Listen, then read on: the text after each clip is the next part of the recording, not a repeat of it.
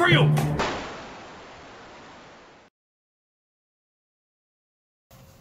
Welcome back, I'm Captain Xavier, and I am a shameless fan of getting free stuff, especially free Nerf-related tactical stuff. So when 3D Printed Solid reached out to me and said, hey, would you like to review some stuff? I said, oh yes. Oh yes, I would. And I believe they were going to send me a holster. This box is larger than a holster. So I don't know what all they sent me, and I am excited to find out. So let's take a look.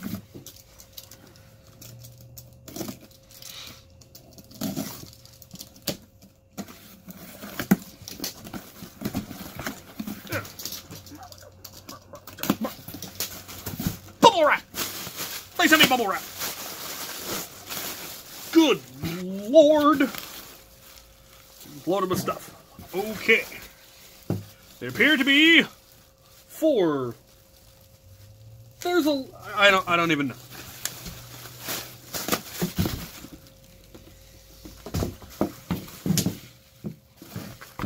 Okay. I think I see what's going on here, and I'm going to plots.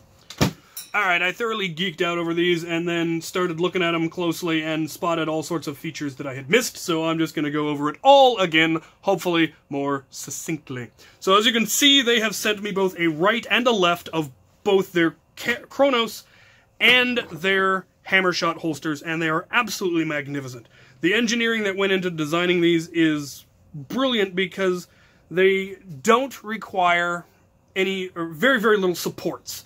All of the, these angles are at 45, which most 3D printers can print without needing any kind of support, which makes for a really clean print. And it's really very, very impressive how cleanly these prints came out. They are very, very similar in design. There are slight structural differences because of the different sizes of the blasters, but they are not interchangeable, obviously. So the Hammershot's not going to fit in here, and the Kronos is not, or Chaos is not... No, I had it right the first time. Kronos is not going to fit over there. You can fit a Sweet Revenge into the Hammershot one, but it doesn't lock, which means it could potentially wobble free, though it's deep enough it might not. But both designs have a spring-loaded lock that locks into this tab right in front of the trigger guard, and that's what really locks them into place to keep them from falling out, which is really, really cool. You would have to be doing some pretty intense flips and jumps and rolls and stuff to get them to jostle loose on their own. And part of that is that locking nub, and the other is just how well fitted the design is. All of the contours line up with contours on the blaster, which make for a really snug fit, but one that is still very, very, very easy to draw, which is obviously ideal. The downside to that is, of course, that you can't use any sort of aftermarket barrels with either of these. The Gavin Fuzzy kit and the RE Armory barrels won't fit, and none of the Hammershot barrels are going to fit, but top rail stuff would still work, because the top rail is exposed, which we'll get into why I really like that design later, but you could use things like the Picatinny rail kit as long as it only went up to here, and you can use the speed load kits that exist, and obviously the T-poles for these would work just fine. Any other augmentations that aren't covered by the plastic obviously are going to be great. Now, the thing that really surprised me and that I was not expecting was that they came with the leg panels that have all the straps attached to them. And what I didn't notice the first time I went through is that they're different. The ones on the Kronos and the ones on the Hammershot are slightly different. This one has 2 straps. This one only has the 1 strap. This one has the elastic strap that I really, really like. I wish this one had it as well, but it doesn't. Because it makes for a much more comfortable fit, and it bends better when you're squatting or kneeling or anything like that. But I also really like having the 2 because it makes the whole platform more stable. Kronoses are obviously heavier, which is, I assume, why they went with that choice. They are very adjustable. The straps that they come with are fairly adjustable. These ones I was able to adjust out to fit my legs just fine. The upper ones on these were not. They were too short. I couldn't actually get it. However, by simply using some of this front-back Velcro or hook and loop stuff that you can get at Joann's or Michael's or any place that sells, you know, sewing or crafting supplies. You use a long enough strip of it, and you can simply add it on to the existing Velcro, fold it over, and then loop it through, and it should hold well enough if you can get it, you know, and then adjust it to the right size. The other thing that they hadn't done, which I don't consider any sort of a flaw on their parts, were the leg rigs were both set up for right side users. The clips were towards the front if you had it on the right, but they were the same on the other side, whereas they needed to be mirrored, and that was just a simple matter of pulling the straps out and putting them through the other way. So that is peachy. The belt loops that they do have the loops that go up to your belts, which are pretty much essential, are large enough to fit a standard, you know, battle belt, which is really, really cool. They're very well sized to that. It actually fits very, very snugly, which I really like, so they won't slide around too much. That is fabulous, and it is adjustable as well. This can be moved up and down, and they have the buckles, so you can put these just on your belt and then clip them on and off depending on which belt you want to use, or which lower rig you want to use. The downside is they don't appear to be the same buckles. I doubt these are actually interchangeable. They are not. Not so much. So, that's a slight detriment because you'd have to have both of the upper parts on your belt, and they're probably then different than the ones that come with my Condor, which means I'd need 3 different sets of these on here and to clip whichever holsters I want. Alternatively, I could just go through and replace this piece. I have the technology to do that easily enough. But it's really neat that they clamp on and off so that you can swap out whatever leg rigs you want depending on your loadout, instead of having to have 3 completely different belts. Though that's not necessarily a bad option, because then you can dole them out to other people. I generally like to have, you know, options like that. One thing that I think would be really good, and I will probably, if I decide to go ahead and swap these out, what I will swap the upper part to is cutting it up the middle, or replacing it with 2 smaller straps that would then be MOLLE compatible, so that I could attach it to one of those wider belts that have the MOLLE loops on them, or that you could just hook them to the base of a vest if the vest had MOLLE on the side plates on your sides. But that would still work on a regular belt like this, but you could then put it through MOLLE loops and hang it off of there, which would be really, really cool. All you would really need to do to this would be, well, you'd probably have to replace the straps altogether, but I'd go with snaps.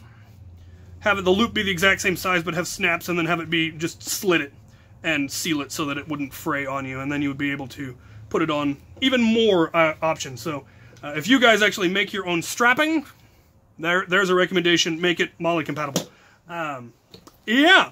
Now, I don't know if they inherently previously made right and left. I'd assume that they did. It would just be a matter of flipping over your STLs in your files. So that's why I was kind of odd that the straps weren't done. Although these plates aren't 3D printed, so they're probably buying them, and they probably only come set up for right-handed people. And they just expect us lefties to swap them ourselves, because, I mean, that's fair. We're used to it. Another neat feature that they both have are ammo holders built onto the thigh rigs. So they have both rival round holders that just hold individual rival rounds, which is neat, so you could easily top up. And they've got them on both sides, so you hold 2 full reloads for stock. I mean, if you put, you know, it made the 6 round, then you'd be short one. But then these ones also will hold darts, and I have found that they go best in tip out, which is good because when you're pulling them out to reload, you're then pulling them out tip first, and it's easy to then top off your Hammershot. And those also come with 5 on each side, so a total of 10. So full reload for stock ones. The one thing that I did notice was that the screws, the lower screw is a little too long and actually sticks out into the middle reload, but that is easy enough to simply unscrew that and cut it with, you know, side cutters or a bolt cutter or something, and then screw them back in. You only have to take off about a ½ inch, and it works just fine. So yeah, these are absolutely beautiful and gorgeous, and I'm now going to put them onto a belt and test the draw speed. Because that was the one thing I really liked about these designs. In a lot of holsters that I've seen, the longer portion is on the top. And I had to do that on like my Strife holsters because of the magazine, otherwise there wouldn't be enough holding it on. But because of the way these are designed, you only have to take it about that far out before you can start bringing it up. Whereas if it was going the other way around, you'd have to pull it all the way out before you could take it up. So that makes your draw time much faster, but still has lots of material holding it in place. So I really like that design. You'll see how easy it is to draw, and more importantly, how easy it is to holster. That's one of the downsides with the soft ones. The soft adjustable ones are great because they can fit just about any blaster, whereas these ones are very specific. You can really only use these two options. But the soft ones, one, they will fit most things, but they'll never fit any of them quite as well as these fit these two, and you will have issues with stuff falling out and them not being adjusted when you go to, we have to readjust them when you go to switch holsters or switch blasters and stuff like that.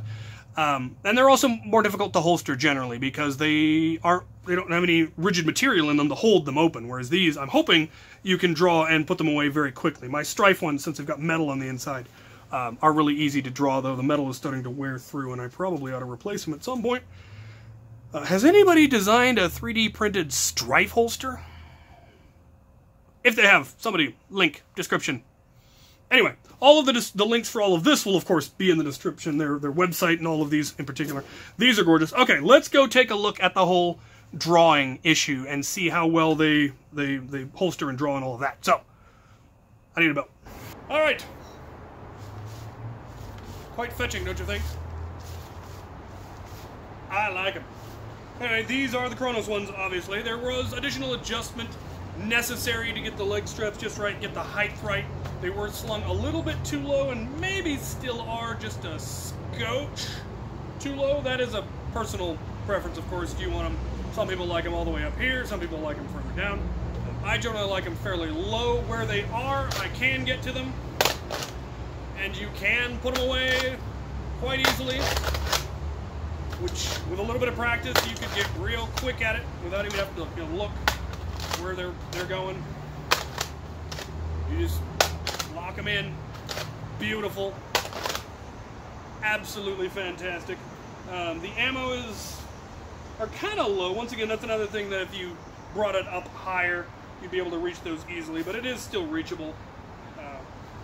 You probably, pull them off of the opposite side of whichever leg you're using.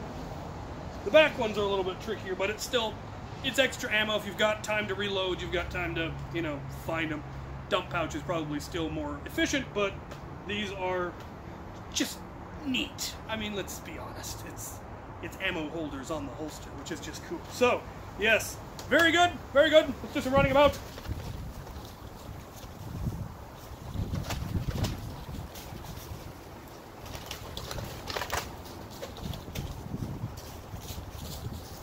They didn't fall off. Let's try the Hammershots. Ha! Hammershots!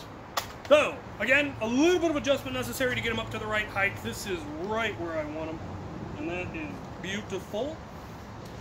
These ones are the ones that only have the single strap, and it does have elastic, so there's less fitting necessary there, and they're really comfortable and move with you better, I feel.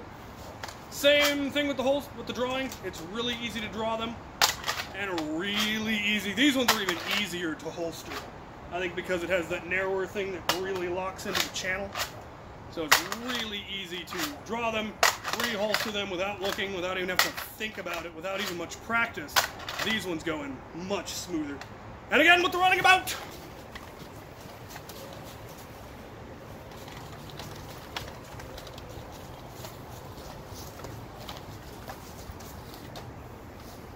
They didn't fall out. Blamity. Alright, final thoughts. These are awesome. Get yourself some. Only complaints, like I said, was the fact that while these loops are perfectly fitted to fit on a belt this size, because they're perfectly fitted, you have to disassemble the belt to get them on and off. Whereas most of the previous ones that I've seen from, like, Condor and whatnot, the loop Velcro's open. which means you can easily get them on and off. Now, if you plan to put them on your belt and never take them off, not a problem. So I don't see that as a real detriment. Also, like I said, I would be pretty surprised if these weren't a third-party thing that they buy to put on here, and so they have no control over that whatsoever. And I really like these thigh rigs. The fact that they have the dart holders, the straps all together, adjustable straps, really, really nice. And they're thoroughly solid because they are not 3D printed, and they're not going to fall apart on you. So, I did have both sets of holsters on here at the same time, which was not a problem. You just have to shift the one you want to the position you want it in. It's Velcroed on the back side of here, so it holds those in place and they won't slide around on you, which is really, really nice. So these will definitely be coming part of my regular loadouts, my lighter loadouts, as opposed to my heavy where I have the dual stripes for things like Nerf wars or for non-super heavy HVZ loadouts. Much rather go with the Hammershots if we're doing something that's rival only, or I just want something that's got a lot of pop to it. I might go with the Kronos ones just because, I mean, they're neat. I'm not sure whether I will come up with two separate belts, both with their own connections and their own dump pouch, or if I will just go with one belt that I then put all of the different loops on. Haven't decided that yet, but for general Nerf use, these are absolutely fantastic, and I love them, and thank you so much for sending me. All of the links will be down in the description. Thank you for watching.